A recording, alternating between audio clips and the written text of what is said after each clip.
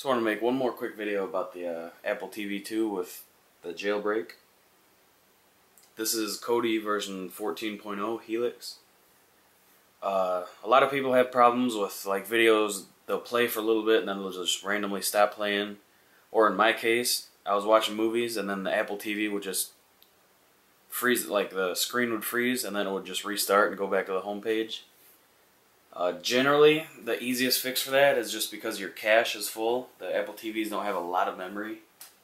So what you do, I'm not going to show you how to add it. There's a lot of videos on that, so just search how to install maintenance tool on Apple TV 2, and it's pretty easy, but I've already got it installed, so it's going to be totally different.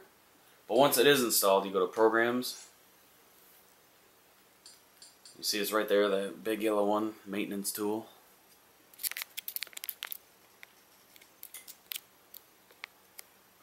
Make sure my camera can see it. Then it loads up. Then you got news, how-to, general maintenance, system tweaks, all this stuff. You go to general maintenance, which is the second one to the right. Click OK.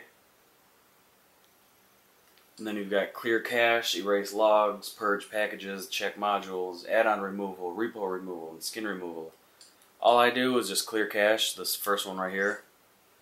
And it's just going to delete all the stupid little files that the Apple TV saves for its own memory.